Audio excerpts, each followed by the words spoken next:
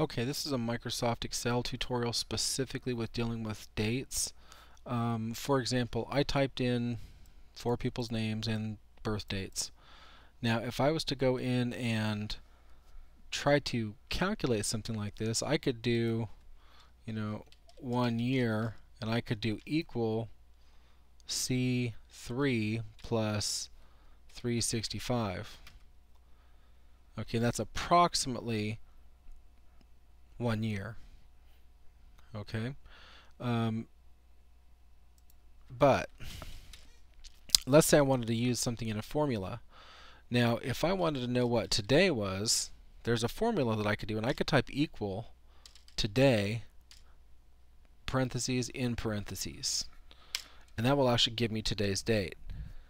Okay, so what I could do is I could do equal today minus C3.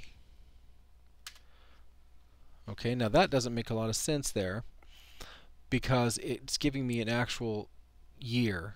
Okay, so obviously 2007 minus 1968 is not 1939.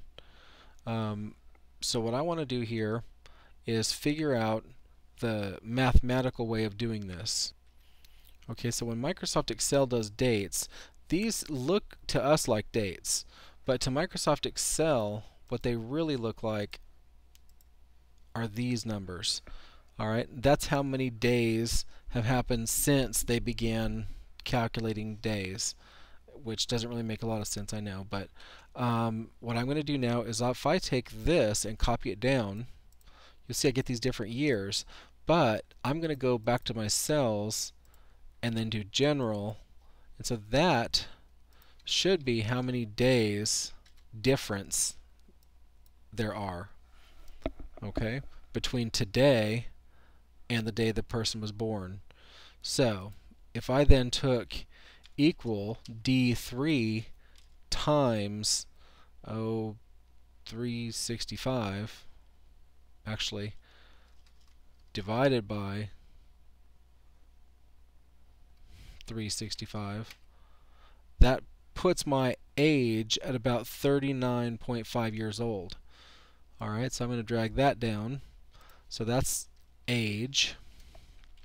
Okay, so really, I mean, even though if I was to go back and format this as a date, it doesn't change this out here, but it doesn't make any sense.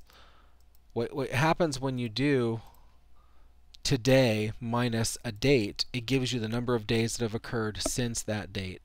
Okay, I hope that makes sense because it confused me and it still kind of throws me every once in a while. I have to kind of think about it again. Alright, and okay, so now that's my actual age, assuming that we're going to start exactly at the time it is now. Okay, now if I wanted to figure out other stuff, I've got the days that I've lived, but if I did equal D3 times 24, okay, that's the hours that I've lived, more or less. Okay, so you can kind of get creative that way, but okay, so you could do this. Let's say this was higher date, and this is, let me just do it this way. I'm going to copy this. Okay, name, and I'll put hired, and then here instead of 60, I don't want to do like 1998, 1994, 2000,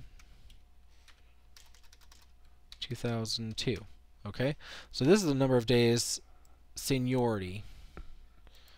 Alright, and then seniority years. So this is how many years seniority people have. Alright, so this could be a good way of figuring out who has seniority. In fact, if I was to click here and go to data sort, I can actually sort by seniority years and know that Lori is one of those people that's going to get first choice on holidays, all that kind of stuff. Alright, so again, that's just using dates. Equal today. Okay, and it's really kind of a neat way to do this. You can put something, make up a form or something, and have your date change depending on what the day is. If I do equal now, you'll see that I have an actual hour. Alright, so you can see how late I work on these things. It's almost midnight. Anyway, so I hope that helps you. And if you have any questions, email me. This is a little bit tricky, but I'm hoping it becomes useful. Thank you very much.